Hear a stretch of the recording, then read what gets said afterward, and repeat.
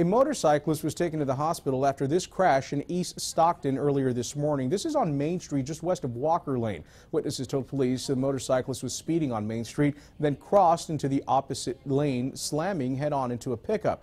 The rider's name has not been released, but police say they were taken to the hospital with major injuries.